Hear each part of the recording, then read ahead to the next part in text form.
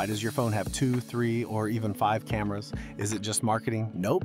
The science is insane. Your phone is too thin to fit one big lens like a DSLR, so it uses multiple small lenses, each designed for a different job, and then combines all the data using AI. Ultra-wide lens captures huge scenery. Telephoto lens zooms without losing detail. Macro lens focuses super close. Depth sensor makes that perfect portrait blur.